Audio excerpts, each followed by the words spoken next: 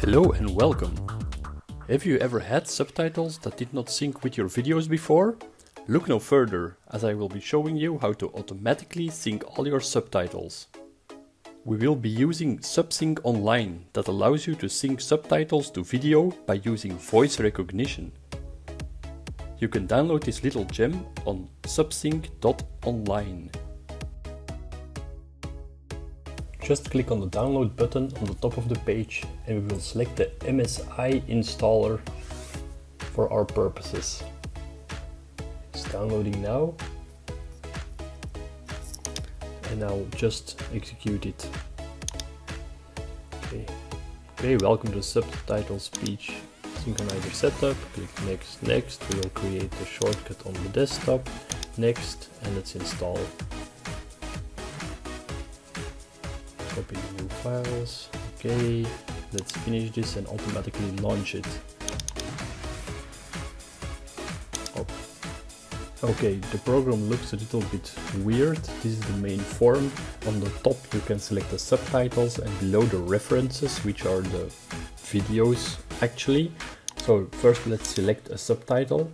I created some example files. We will select the language here, Dutch. Okay. And now let's select the video file. The video files of the first one. Okay, this one is in English. So if I'm gonna click start, it will complain. Select the reference language first. Okay, we will select English. Click start. As you can see, it's now looking for synchronization. It is actually listening to the audio of the video and reading the subtitles in its own language, so in Dutch, and it is trying to synchronize the subtitles on the video. So it will do that automatically. This will take a long time if you are translating an entire season of a show, so we can also process them in batch. To do this, just click on the little 3 dots button next to the close button and select batch processing. It's a little bit hidden, but this is the feature that we want. Okay, click batch processing. Voila, and in here now we have to select our video files. We just select all of them and we drag them to the second column, which is references. It will automatically sort them, and we have to add the subtitle files to the left column, which says subtitles. Okay, let's make sure that the subtitles are aligned with the correct video files. So episode 1, 2, 3, 4, 5 in both columns. We have all the subtitles selected and can now say in which language they are.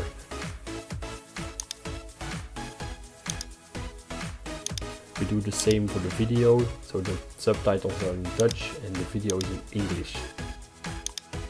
If you now click start, then the process will just start going over the entire episode, listen to the audio and sync the speech onto the translated subtitles. So this is a very, very nice feature.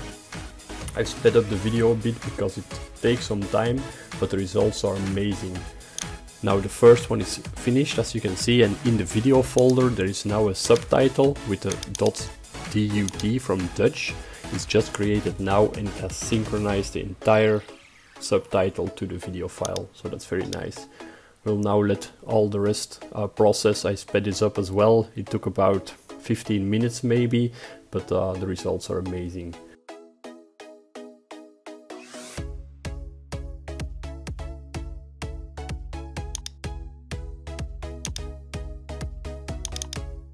And as you can see in the video files, there are now subtitles for all the video files, so this is amazing. So we can just delete our source subtitle files. The other folder we can just delete it because we don't need it. The setup we don't need as well. I'm gonna keep the shortcut, but this is how I synchronize the subtitles for my JsmJanssens show at the moment. I hope you think this information is useful. If you do, please consider subscribing to the channel. There will be plenty more, and as always, have a nice day.